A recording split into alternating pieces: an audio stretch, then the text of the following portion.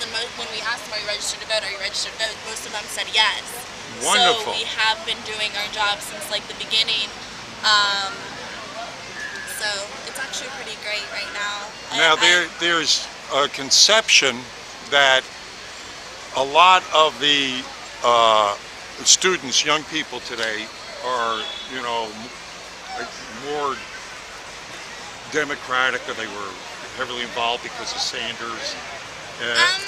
What do you find? Where are they leaning? Where on your campus? Where are they leaning? It depends. There are many Sanders supporters, but most of those supporters have gone to Hillary Clinton. Really? Yes, the ones that I know at least. And the ones that are like the diehard Bernie supporters, they, again, know that they're not going to vote for Trump. They will vote 9 times out of 10. But this is what I don't understand with that reasoning. Especially the Sanders people going to Hillary. That's, to me, like the roach voting for the shoe. I mean, because it was Hillary that stole the election from Sanders. Yeah. So why would you go to the person that stabbed you and gutted you? And then Sanders, of course, committed the worst political backstabbing I'd ever seen. I mean, he just got the information on the WikiLeaks. Here, they stole the election from you, Sanders. Go in there and get that nomination. And he just went in there and capitulated to Clinton. He just, you know, you got to vote for Hillary Clinton, which is diametrically opposed to everything he was saying all along. Yeah. So I don't understand that mentality. And then I look at it this way: this election seemed to be about the people versus the corruption that they're seeing in both parties. So that's why Sanders became popular on the left and Trump on the right. They were both anti-established candidates that primarily said the same things. You know, so why wouldn't the Sanders people, if they want anti-establishment, because he's not getting any big money from the Wall Street. I mean, Clinton is and all the rest of them. This man is, I mean, he's got $500 trillion against him. I mean, all the elites are against him. All the establishment is against him. To me, that would appeal to the young people that are in our establishment. So why would they go to Hillary, of course, is the worst, and then throwing your vote away on, well, Gary Weir's Aleppo Johnson, and, you know, and Joe Stein, which is, of course, that's like a flea fart on a dog. Well, my job is just to make sure that they get out and vote and that their voices are heard for the students, because students generally don't vote. So my job is just to make sure the students are registered and then they get out to vote. Whoever they vote for, that's totally up to them. I'm non-biased. I don't say my opinion on the election. Just make sure your voice is heard. How do you feel? How do you feel? Where are you leaning? I don't know where I'm leaning. Because I am fiscally conservative and socially liberal. Yeah. So. Well, I think that's, then Trump, of course, would be the fiscally conservative.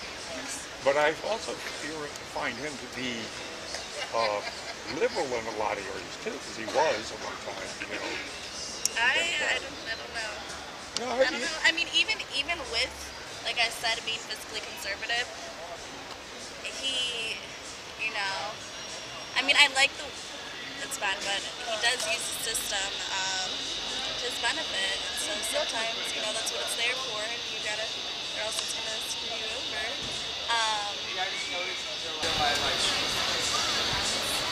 I just don't think that this is a time. Now, if this was the election they had planned, because they really wanted this to be Clinton against Bush, and we'd all hold our noses and most of us would stay home, and then I would definitely say vote third party, make a statement.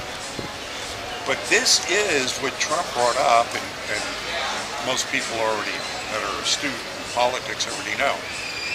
We're fighting people that are globalists. They want to eviscerate all sovereign nations and form a one world government. This is what it's about. This is what these trade pacts are about. You believe so? No? May I say that you ought to read books like this and gain an education. You understand, this is Peter Dale Scott, right? Former diplomat, right? Academic. I mean, President Eisenhower, in his farewell address, warned us about the military-industrial complex and the technological elite taking over our government. Farewell address. Kennedy, in the speech that got Kennedy killed, look at it, listen to it. I got it on the computer right here.